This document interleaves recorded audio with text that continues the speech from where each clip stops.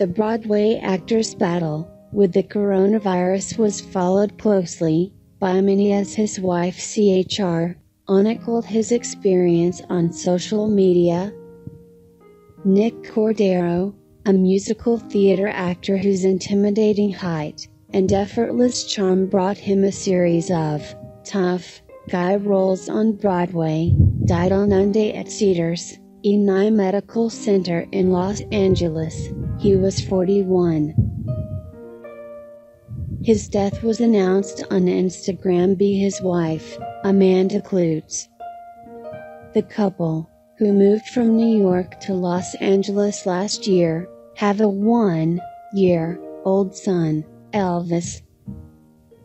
"My darling husband passed away this morning," she wrote. He was surrounded and loved by his family, singing and praying as he gently left this earth.